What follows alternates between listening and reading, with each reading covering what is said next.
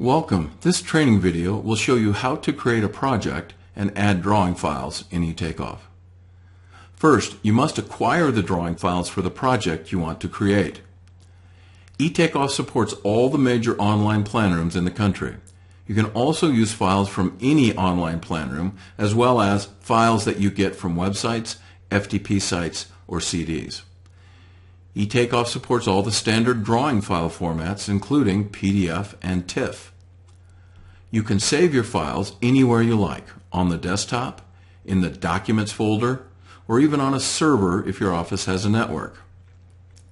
Save the drawing files in a separate folder for each project. eTakeoff creates a folder for you on the desktop when you install the program. It is the eTakeoff project folder. You can use that if you would like.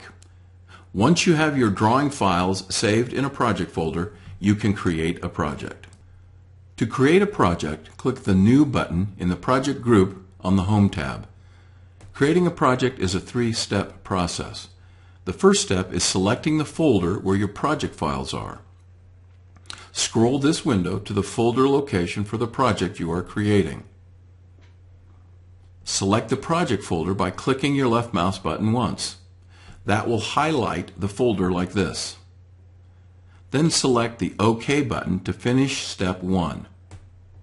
Step 2 is the Project Properties window. Here you'll want to verify your project description. The description shows in the project list. Notice that we copy your project folder name and use it as the default project description. You can click in the description field and change it if need be. You can add any of the other information you want, like customer, location, bid date, so on. And when you are satisfied with that information, you can click OK and go to Step 3. In the final step, you will need to identify all the files that you want to add to this project. Make sure that those files have a check in front of them. Uncheck any files that you do not want to add to the project.